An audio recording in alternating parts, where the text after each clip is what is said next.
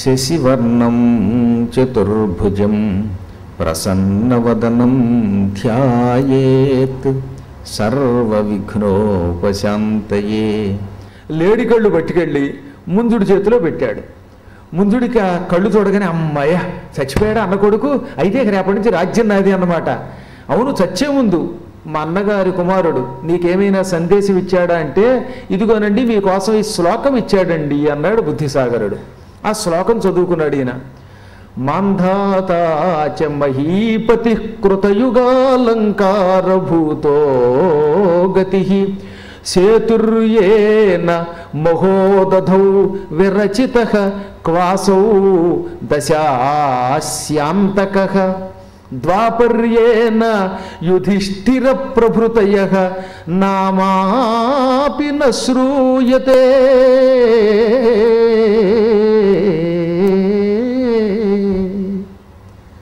వరసగా 3 పాదాల్లో ఆయన చెప్పవలసిందంతా చెప్పాడు.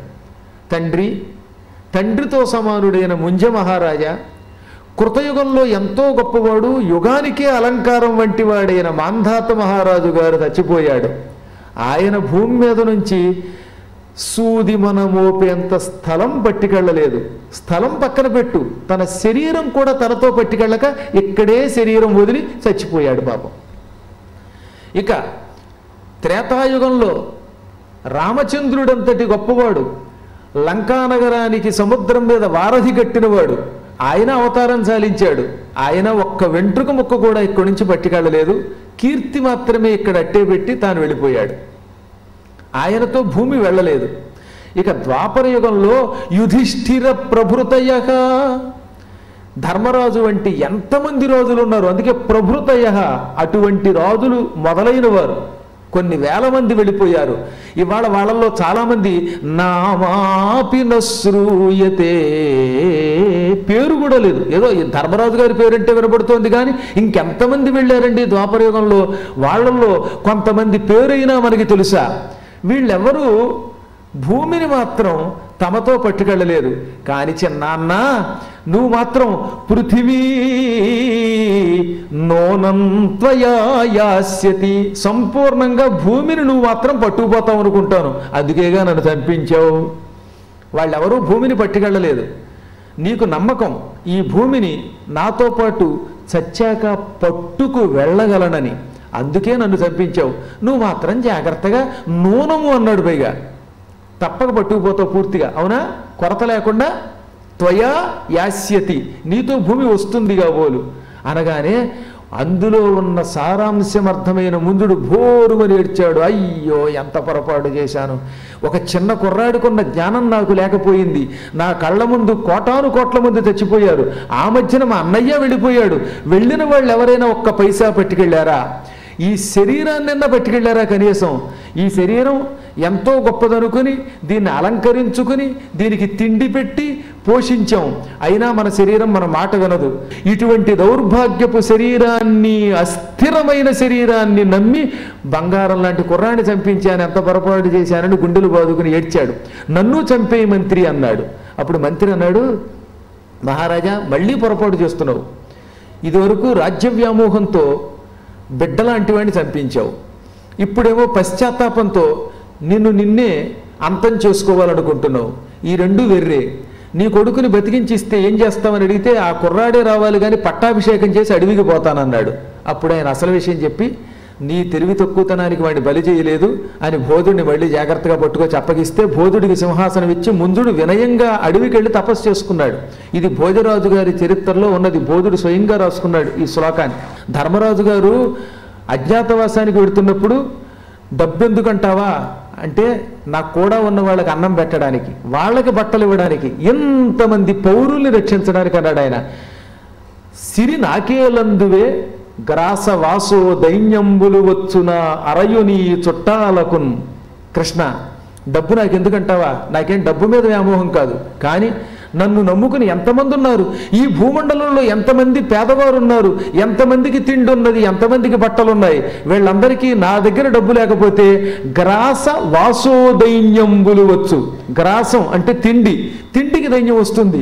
వాసో దైన్యం, వాసహ అంటే వస్త్రం, వాసశబ్దమునకు బట్ట అని అర్థం.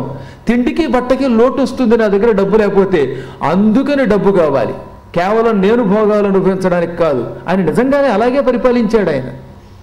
అందువల్ల శాస్త్రం ఏమిటంటే నువ్వు కష్టపడి సంపాదించు, కానీ లోభముతో నీవే అనుభవించాలి, నీ కుటుంబమే అనుభవించాలనుకోకు. నీ సంపాదనలో కొంత భాగాన్ని ధర్మకార్యాలకి వెచ్చిస్తే అప్పుడు తేనెటీగలాగా నువ్వు సంపాదించిన డబ్బుని అనుభవించకుండా చచ్చిపోవు. ఇతరులకు ఎప్పుడైతే ఇస్తావో అప్పుడు భగవంతుడు నిన్ను అనుగ్రహిస్తాడు, నీ సంపద నీ కుటుంబానికి దక్కేలా చేస్తాడు. 10 మందికి అన్నదానం చేసేటటువంటి వాడి వంశంలో వాడి పిల్లలు భవిష్యత్తులో సుఖపడతారు, వారికి వస్త్రాలు అన్నం లభిస్తాయి. అలాగే లోభంతో మనం దాచుకుని ఎవరికీ పెట్టకుండా ఉంటే, దానం చేయకుండా ఉంటే ఆ కోట్లకి మనకి ఏం ఉపయోగం ఉన్నది? ఇటువంటి వాడికి ఎప్పుడూ ప్రమాదమే. ఇది నేను తేనెటీగ ద్వారా సంగ్రహణము లోకమున కోసం తప్ప స్వార్థం కోసం కాదు, స్వార్థం కోసం దాస్తే అది ఎందుకు పనికిరాదు అని గ్రహించి, చావుకు కూడా ఉపయోగపడదని గ్రహించి ఇతరులకు ఇవ్వడం అనేది నేర్చుకున్నాను. ఈ విధంగా తేనెటీగ నాకు ఒక గొప్ప గురువు అయిపోయింది. ఇంకా 14వ గురువు లేడి. లేడి ఎప్పుడు విచారమే, బెంగ. లేడికి తాటాకల చప్పుడైనా సరే వణుకొచ్చేస్తుంది. మీరు చూసారో లేదు, లేడి తొందరగా బెదిరి పారిపోతుంది. దానికి ఎప్పుడు చింతయే. కొంతమంది యావజ్జీవితం చింతతోటే ఉంటారు. ఓహో, ఈ లేడీ దగ్గర చింత ఉన్నది, దానికి ఏదో తెలియని ఆత్మస్థైర్యం లేకపోవటం వల్ల బెంగ ఉన్నది. మానవుల్లో చాలామంది ఎన్నున్నా విచారమే, ఎన్ని కోట్లు ఉన్నా సరే, ఏమండి నాకు దగ్గర ప్రస్తుతం 10 కోట్లే ఉన్నాయండి, 100 కోట్లు ఎలా అవుతాయండి అని బెంగ పెట్టుకుంటాట. అంటే నిత్యం బెంగే. కుటుంబం అనే ఒక చింతలో పడితే చివరికి భగవంతుణ్ణి చింతించడం మాని ఈ బెంగతో చివరికి అంతమైపోతాం. దానివల్ల పునర్జన్మలు ఎన్నో జన్మలు తప్ప ఎప్పటికీ మోక్షం ఉండదు. పునరపి జననం పునరపి మరణం పునరపి జననీ జఠరే శయనం. మళ్ళీ పుడుతున్నాడు, మళ్ళీ తొస్తున్నాడు, మళ్ళీ పెరుగుతున్నాడు. ఎన్ని తల్లుల కడుపుల్లో ప్రవేశించాడో అయినా వీడికి ఎప్పటికీ ఈ చింత పోదు, విముక్తి రాదు. అందువల్ల లేడి ద్వారా చింతాపరత్వం విడిచిపెట్టి, విచారం విడిచిపెట్టి భగవద్ధ్యానం చేయడం నేర్చుకున్నాను. లేడి నాకు మరొక గురువు అయ్యింది. ఇంకా 15వ గురువు చేప. చేపకి జిహ్వ చాపల్యం, దానివల్లే నశించిపోతుంది. చేపలు పట్టేవాడు ఏం చేస్తాడు, ఒక గేలం పట్టుకొచ్చి ఆ ముళ్ళు చివర ఎంత ఎర పెడతాడు.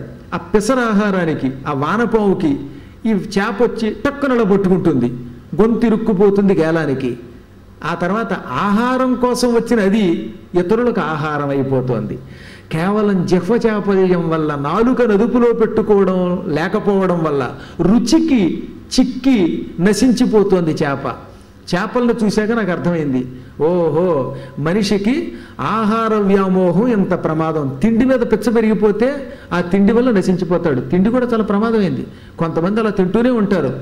అక్కడికి వెళ్ళాడు, ఇక ఒక ఆయన ఎస్తమాడు గోంగూర పచ్చడి గురించే చెప్పడం, తెగ తినేయడం, గోంగూర తినేయడం, కూరలు తినేయడం, పులిహార తినేయడం, తిన్నదే తినడం. తింటూ తింటూ తింటూ ఆ తిండి వల్ల అనారోగ్యం వస్తుందని తెలియక, దానివల్ల ఎంత నష్టమో తెలియక అదుపులో పెట్టలేక నశించేవాళ్ళు ఉన్నారు. తిండి మనిషి శరీరానికి ఆరోగ్యం కోసం అవసరం, కానీ తిండే లోకంగా బతికితే ఎందుకు పనికి రాకుండా పోతాడు. శరీరమునకు అవసరమైనంత ఆహారమునకు మించి ఆహారం తినడం మొదలు పెడితే దానికి ఆహార లోభం, జిహ్వ చాపల్యం అని పేరు. దానికి ఎక్కువ మంది నశిస్తున్నారు. జిహ్వ చాపల్యాన్ని నేను అదుపులో పెట్టుకున్నాను. అందువల్ల చేప నాకు 15వ గురువు. ఇంకా 16వ గురువు ముంగిస. ముంగిస ద్వారా దొరికిన దానితో సంతృప్తి పొందాలని గ్రహించాను. ముంగిస ఎలా చచ్చిపోతుందో తెలిసిన, కడుపుబ్బుతో చచ్చిపోతుంది. దాన్ని ఎవరో చంపరు, అదే చచ్చిపోతుంది. ఎలాగా అంటే, ఎవరైనా ఎండు చేపలు ఎండబెడితే ముంగిసగా వాసన తెలుస్తుంది, వరసగా చేపలు తినేస్తుందిట. ఒక 5-6 చేపల వరకు దానికి పొట్ట పడుతుంది. 6వ చేప దగ్గర నుంచి దాని కడుపు ఉబ్బిపోయి క్రమంగా పొట్ట పగిలి చచ్చిపోతుంది. ముంగిస ఎక్కువ తిండి తిని చచ్చిపోతుంది. కాబట్టి ఎక్కువ తిండి ప్రమాదం. దొరికిన దానితో సంతృప్తి పడదాం, అతిగా తినకూడదు, లఘు ఆహారం ఎప్పుడు మంచిది అని గ్రహించాను నేను. ఇంకా 17వది పింగళ అని ఒక వేశ్య. ఈ వేశ్య వల్ల కూడా నేను గొప్ప జ్ఞానాన్ని పొందాను. పదే పదే డబ్బు కోసం విటుల్ని మార్చడం ద్వారా దాని శరీరం అంతా క్షీణించిపోయింది. నిద్ర లేక కళ్ళు ఎరిపెక్కాయి, అనారోగ్యం వచ్చింది. ఒక రోజున ఇదంతా నేను సాధన చేస్తూ జనక మహారాజు గారి మిథిలా నగరంలో దాన్నే గ్రహిస్తూ చూస్తూ ఉన్నాను, ఎప్పటికైనా దీనికి బుద్ధి వస్తుందా లేదా అని. ఒక 3-4 రోజులు పోయాక విషయం అర్థమయ్యేదానికి తనలో తాను గొణుక్కుంటూ, డబ్బు మీద పిచ్చకొద్దీ శరీర ఆరోగ్యాన్ని పట్టించుకోలేదు. రోజు ఈ దరిద్రపు జనాల వెంటపడడం వల్ల రోగం తప్ప కళ్ళు మండి నిద్రలేక నీరసం తప్ప ఏమున్నది? ఛీ, ఈ రోజు నుంచి ఈ దౌర్భాగ్యుల్ని విడిచిపెట్టి ఎంత వస్తే దాంతో సంతోషపడతానని ఆ వేశ్యావృత్తి విడిచిపెట్టి చీపురు పట్టుకుని తొడవడం అనే వృత్తిని పట్టుకుంది. జనక మహారాజు గారి ఆస్థానంలో తొడవడానికి వెళ్ళి ఆ డబ్బుతో సంతృప్తి పొందింది. అప్పుడు చూశాను, ఓహో, డబ్బు మీద వ్యామోహంతో శరీరం అమ్ముకోవడం వల్ల అనారోగ్యం తప్ప ఏమీ లేదని గ్రహించింది. వచ్చిన దాంతో సంతోషపడాలనుకున్నది ఈ పెంగళ. నేను కూడా ఈ ధనం వ్యామోహాన్ని జయిస్తాను, తనంత తాను నాకు ఏదొస్తే ఆ కష్ట ఫలితాన్నే స్వీకరిస్తాను అని గ్రహించాను. ఈ విధంగా పింగళ అనే వేశ్య నాకు కొంత జ్ఞానాన్ని ఉపదేశించింది. దానిని 17వ గురువుగా పెట్టుకున్నాను. 18వ గురువు కురరం అంటే లకుముకి పెట్ట. లకుముకి పెట్ట ద్వారా మోహత్యాగం చెయ్యాలి. ఈ పెట్టకి ఏమిటి మోహం? గూడు అంటే చాలా ఇష్టం. ఒక్కసారి గూడు పెట్టుకుంటే గూడు అంటే పెచ్చండి రోజు అందులోకి వస్తుంది. ఈ బోయేవాళ్ళు వేటాడేవాళ్ళు ఏం చేస్తారంటే ఈ పెట్ట ఆ గూడు విడిచిపెట్టదని తెలుసు గనక ఆ గూట్లో జిగురు కండెలని పెడతారు. బాగా బంక జిగురుని కర్రకి రాసి ఈ పెట్ట వేటకెళ్ళినప్పుడు లకుమికి పెట్ట రోజు పొద్దుటే వేటకి పోతుంది. అది ఏం చేస్తుందో తెలుసా? పైన ఆకాశంలో ఎగురుతుంది. చేప అలా పైకి రాగానే టక్కు నీళ్లలో వల్ల దాన్ని ఎత్తుకుపోతుంది. ఆ వేటకు వెళ్ళగానే జిగురు కండెలు పెట్టుకొచ్చి అందులో పెడతాడు. ఈ పెట్ట వ్యామోహంతో మళ్ళీ ఆ గూడుకే వస్తుంది. ఒకసారి గూడు కట్టిందంటే ఆ గూడు మీద దానికి పెచ్చ విడిచిపెట్టదు. అక్కడికి రాగానే వాలగానే ఆ కాళ్ళు ఆ కండికి అతుక్కుపోతాయి. అంటే కర్రకి రాసిన జిగురు మీద వాలుతుంది కదా, ఆ జిగురు కర్రకు అతుక్కుపోయి ఇక ఎగరలేదు. అప్పుడు వచ్చి పోయేవాడు దాన్ని పట్టుకుపోతాడు. ఎన్నిసార్లు చెప్పినా సరే తక్కిన పెట్టలు ఈ గూడు వదలదట. ఓహో, ఈ గూడు మీద వ్యామోహంతో సంసారం అనేటటువంటి వ్యామోహంలో పడి నశించిపోతుంది లకుముకి పెట్ట. దానికి కళ్ళ ముందు ఎంతోమంది తక్కిన పెట్టలంతా నాశనం అవ్వడం తెలిసినా మళ్ళీ ఆ గూడులోకి వస్తుంది. ఎన్ని ప్రమాదాలు వచ్చినా ఆ గూడు విడిచిపెట్టదు. అలాగే ఈ మానవులు కూడా కొంప అని ఒకటి కట్టుకుని ఆ కొంప మీద వ్యామోహంతో దాన్ని దుంపదించి వీడు నశించిపోతున్నాడు. ఎంత పెచ్చండి కొంతమందికి ఇల్లు అంటే ఒక్క క్షణం కూడా ఇల్లు విడిచిపెట్టారు. నా ఇల్లు, నా పెళ్ళ, నా కొంప అంటే ఆ సంసార వ్యామోహంలో పడి ఈ శరీరం అనే దాంట్లో భ్రాంతి పొంది ఇంకా ఏ పరిస్థితుల్లోనూ అందులోంచి బయటికి రారు. మీరు ఎప్పుడైనా చూడండి, కొంతమంది ఇళ్ళకి వెళ్ళండి, ఆ ఇంటికి వెడతామా కాలు పొరపాటున గోడ మీద వేసామంటే అయ్యి బాబా ఈ బాబా గోడకు రంగు వేసాను, ₹1,00,000 పెట్టి కాలు వేయద్దు అంటాడు. చెయ్యి పెట్టనివాడు, కూర్చోనివాడు, నిలబడినవాడు. వచ్చిన వాడికల్లా చూసారా ఎంత బాగా కట్టాను, అక్కడ బాల్కనీ పెట్టా, ఇక్కడ కోల్కనీ పెట్టా, ఇక్కడ రంగు వేసాను, ఇక్కడ బొమ్మలు వేసాను చూపిస్తాడు. ఎవరన్నా యాత్రకు రమ్మంటే మా ఇల్లు నేను లేతే పాడైపోతుందండి, ఎవరు సరిగ్గా పట్టించుకోరంటాడు. ఈ విధంగా నిత్యం ఇంట్లోంచి బయటికి రాలేక ఆ ఇంటి మీద వెర్రి వ్యామోహం పెట్టుకుని ఎంతో మంది నశిస్తున్నారు. గూడు మీద వ్యామోహంతో లకుమికి పెట్టలాగా జీవులు కూడా గృహ వ్యామోహంతో చచ్చిపోతున్నారు. అందుకే ప్రహ్లాద్ చరిత్రలో ప్రహ్లాదుడు ఏమన్నాడు? అచ్చపు చీకటిం బడ్డి గృహౌరతులై విషయ ప్రవిష్టులై చొచ్చుచు పుట్టుచుల్ మర్రల చర్విత చర్వణులైన వారికించ చెర్ర పుట్టునే పరులు చెప్పిననైనా నిజేచ్ఛనైన ఏమిచ్చిననైన కానలకు ఏగిననైన హరిప్రబోధముల్. కటిక చీకటి వంటి సంసారంలో గృహమే ఒక వ్రతం కింద భావిస్తే గృహవ్రతుడు నా ఇల్లు, నా ఇల్లు, నా ఇల్లు అని నిత్యం ఇంటి మీద వెర్రి వ్యామోహం పెట్టుకుంటే ఆ ఇంట్లోనే పడి చచ్చిపోతే వాడికి గృహవ్రతుడు. వ్రతం చేసేటప్పుడు వ్రతం మీద మనకి ఎంత శ్రద్ధ? సత్యనారాయణ వ్రతం చేసేటప్పుడు ఆ కాసేపు దాని మీదే దృష్టి పెట్టాలి. ఓ వెంకటేశ్వర వ్రతం చేశామంటే దృష్టి దాని మీదే పెట్టాలి. వ్రతం మీద కూడా ఇంత శ్రద్ధ పెట్టాడు, ఇంటి మీద పెడతాడు, సంసారం మీద. అటువంటి వాడికి గృహవ్రతుడని పేరు. ఓహో, గృహవ్రతం ప్రమాదమని గ్రహించాను. అందుకే లకువుకి పెట్ట నాకు మరో గురువు అయ్యింది. ఇంకా చిన్నపిల్లాడు వాడు నాకు గురువే. చిన్నపిల్లాడికి భయం ఉంటుందా, బెంగ ఉంటుందా? ఏముండదు. పిల్లలకి ఎప్పుడు ఆనందమే, ఆటలాడతారు, ఉత్సాహంగా ఉంటారు. ఇంచుమించుగా 3 ఏళ్ళు వచ్చే వరకు బాలురు బ్రహ్మానందంగా బతుకుతారట. ఇక అక్కడి నుంచి మొదలవుతాయి ఇలాంటి కష్టాలన్నీ.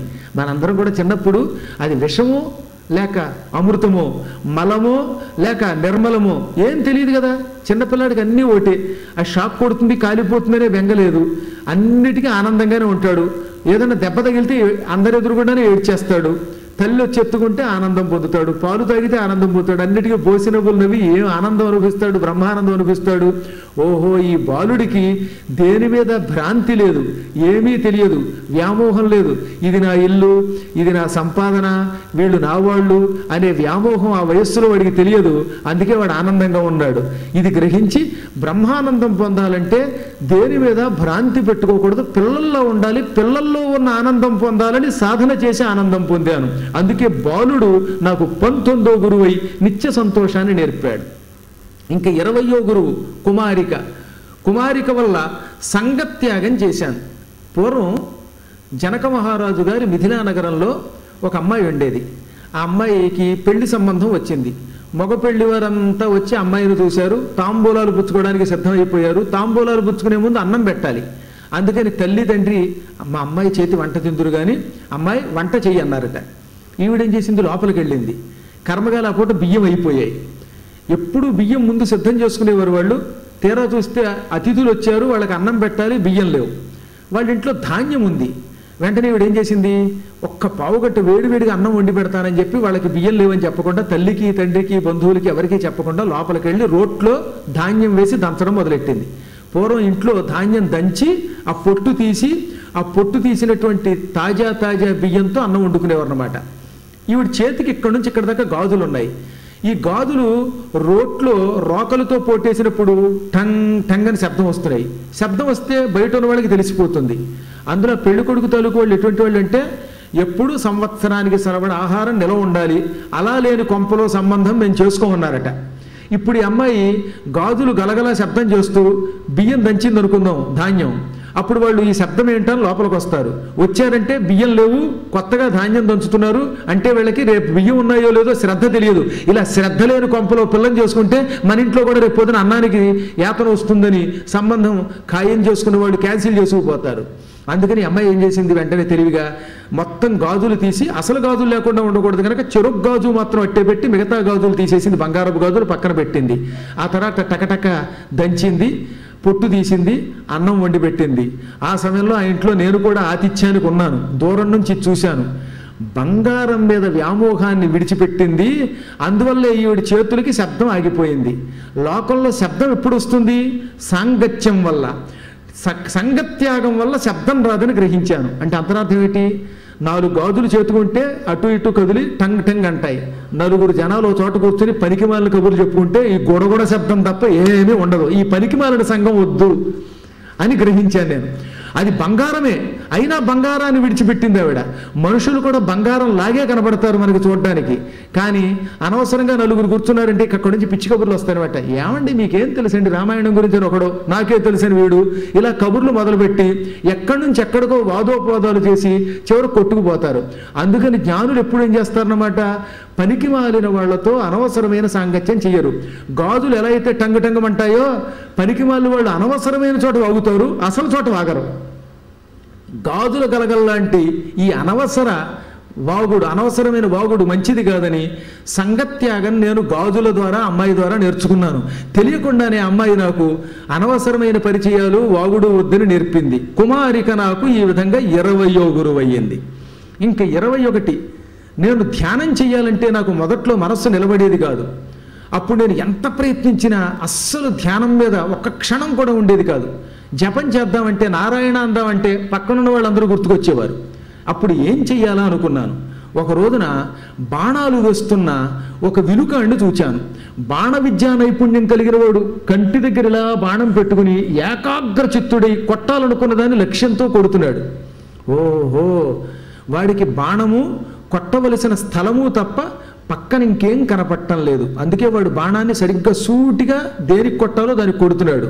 నాకు అలాంటి లక్ష్యం లేదు, శుద్ధి లేదు అని గ్రహించి వాడి ద్వారా ఈ ధ్యానం అనేటటువంటి దాని మీద మనస్సు లగ్నం చేశాను. ఏకాగ్రతని బాణ విద్యా నైపుణ్యం కలిగిన విలుకాని ద్వారా నేర్చుకున్నాను. అందుకే 21వ గురువు విలుకాడయ్యాడు నాకు. 22వ చూశాను పాము. ఇది నాకు మరొక గొప్ప గురువు. ఇదేం చేస్తుంది, పాము పుట్ల పెట్టదు. చీమలు బాగా పుట్ల పెట్టాక అందులో టక్కుని దూరిపోతుంది. మనం ఎంత కష్టపడి సంపాదించినా చివరికి ఎవడో కూడా ఆక్రమిస్తాడు.